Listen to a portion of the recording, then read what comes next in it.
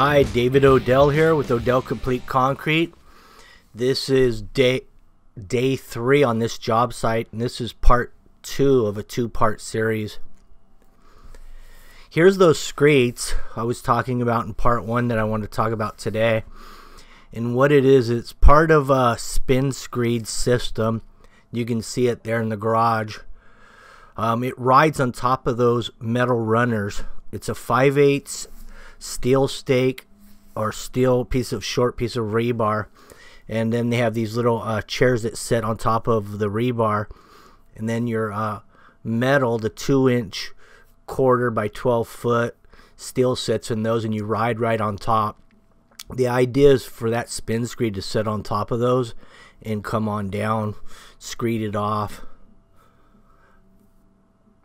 So that's what we're going to use here today.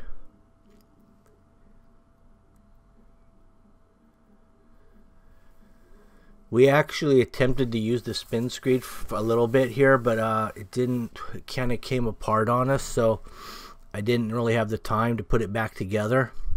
So I just went back to the 12-foot aluminum straight edge. I'm going to give that spin screed another shot another day, but today wasn't the day. Too much going on to experiment. But we are using that screeding portion of the system. Those metal pieces, the rebar actually that's driven into the ground will stay in there. The plastic chairs that steel sets in will just slide down onto the next chairs as we pour out here. And this is a 3000 psi big rock mix. Initially, we started tamping the concrete, and we got away from that because we really didn't need to. In some mixes, you might have to do that, but this mix is good to where you can just hit it with a bowl float and all your rocks and cream comes up.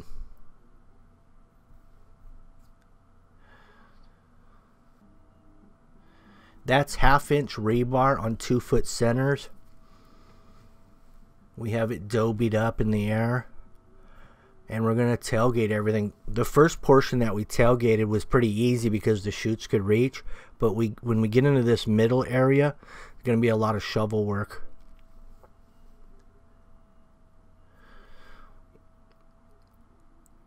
So in part 1, the demo guy, David Lane Company, he likes to do demolition, mostly of buildings, what he really likes to demo. But I got him in here on this, and then his son decided to come out the second day because he wanted to get a chance at laying concrete down and try to learn how to finish concrete. So you'll see him throughout this project experiment with some tools like the funny trowel, some other little odds and ends.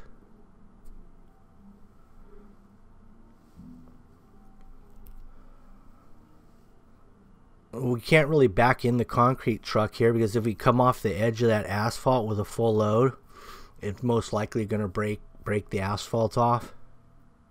So we got to stay up on top of the alley with the truck, and we just have to drag the concrete. And that's where the tamp really came in handy, because we actually use that to pull large amounts of concrete up the hill.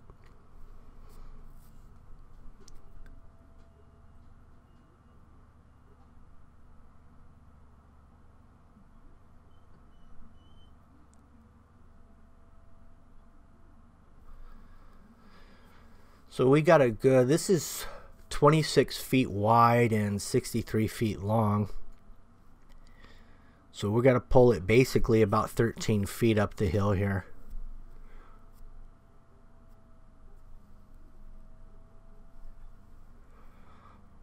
Now on the saw cut pattern that I'm going to be doing on here, I'm going to be using that Milwaukee that we're giving away.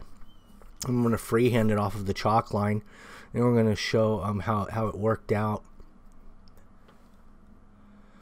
Right here is Big Blue. We've already bowl floated this twice, and now we're running Big Blue on it.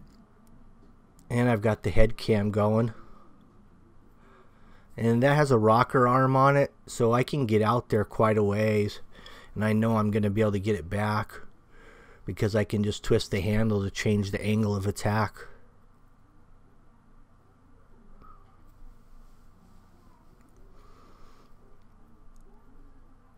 Now this concrete was going off really well, even though we had a lot of cloud coverage. It went off really well because it's a good mix. There's the spin screed there. We're just going to clean that up and get it ready for a potential next job. The winner for the Milwaukee tool set giveaway is Devin Taetsch. We'll also post his name in the description of this video.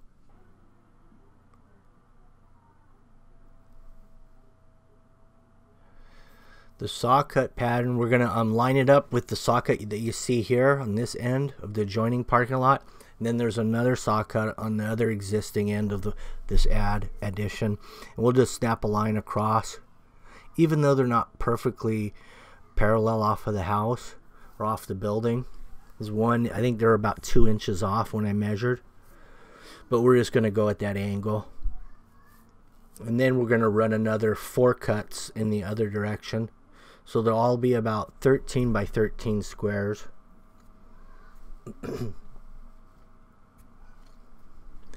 This concrete we poured here was 6 inches deep.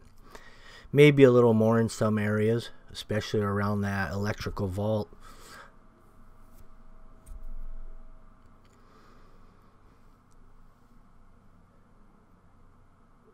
Here's the funny trowel here.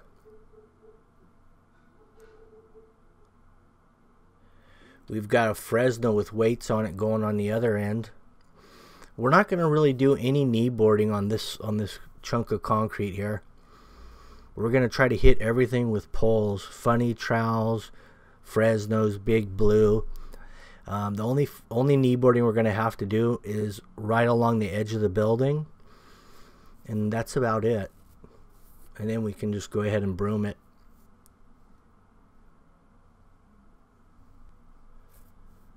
And we're going to broom it downhill.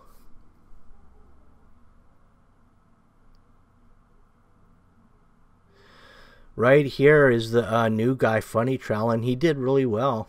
It's first time out. Oh no, this is me, sorry. But he will be funny troweling because I'm wearing the head cam. And I recognize those gloves. Those are the ones I was wearing. But he will be funny trying the last portion. And surprisingly, for his first time on a funny trial, he did really well.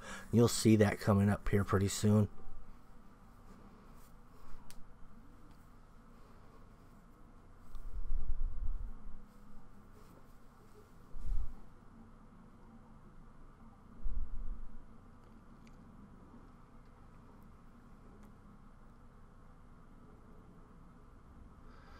This particular broom is 50% nylon, 50% horsehair. So it really works good for this type of stuff. You can really control the texture.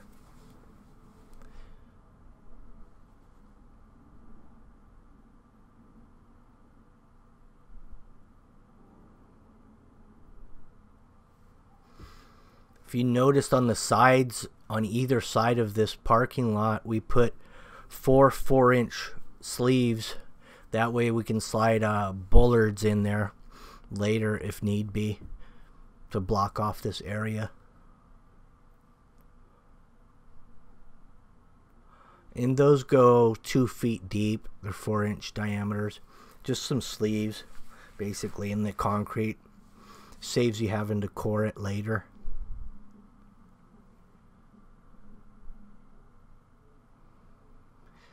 So we've almost broomed out the first 2 loads because this was 3 truck loads and they were all 10s. That's a max load over here.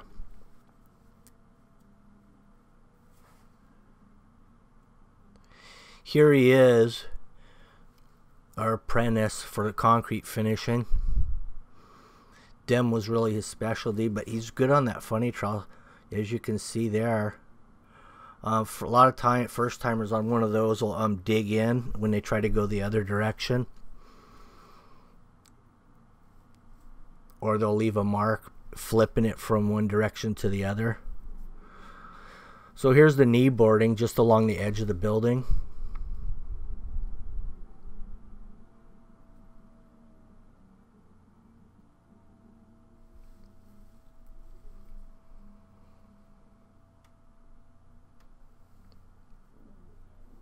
We're going to be striping this parking lot also.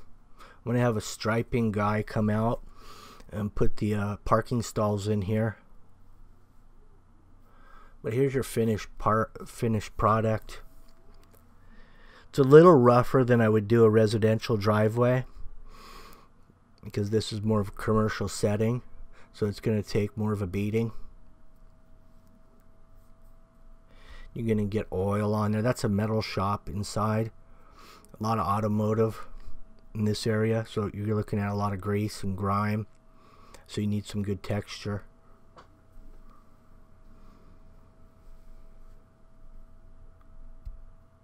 You can see those sleeves where I'm going to stick those bullards sticking up, but since I use just some plastic drain pipe, when I come over here to saw cut and I get ready to run my 4-inch right angle grinder to complete the cuts against the building, I'll just nip those little stub outs off.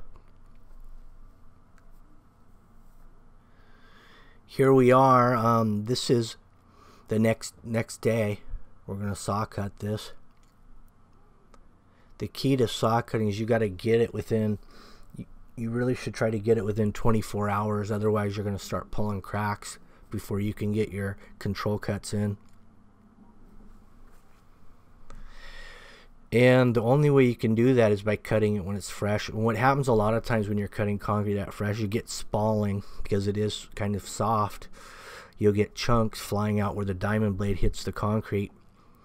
So what I do here, which I forgot to mention, I put fiber mesh in the concrete, which I happen to stock and I sell it on my storefront. But when you put the fiber mesh in there, you can go ahead and cut it the next day and not worry about those big chunks flying off of the concrete, because the fiber holds it together.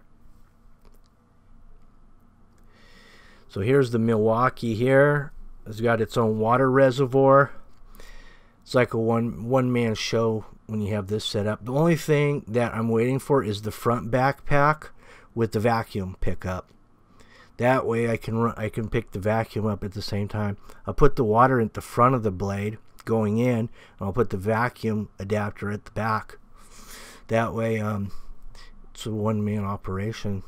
One pass, clean, cut, no dust. Not a lot of noise. If you notice, I have no earplugs, and I'm not wearing a mask, so that's because there's not a lot of noise, because it's battery operated, and with the water running there's no dust. So that's freehand right there. It's actually straighter than all the other joints in the other pours that were done before. Now all that cream, we're just going to wet vac that up, shovel it into a bucket. So all our saw cuts are completed. Now we're striping this.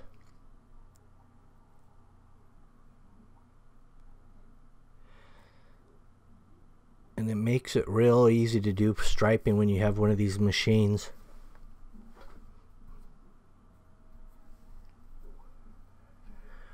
Now since I've already pre-striped this, I already ran a string line.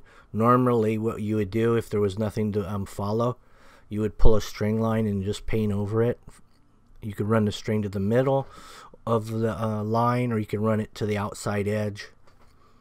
It just depends how you like run it, how you like following your lines. But you can kind of get, this is actually 1 week later, so it's still curing out pretty slowly. Still pretty dark. And that's due to the depth of this. Plus we had some rain. We had about 2 or 3 days of rain after the pour, so we got a slow cure going right here, which is ideal for high strength.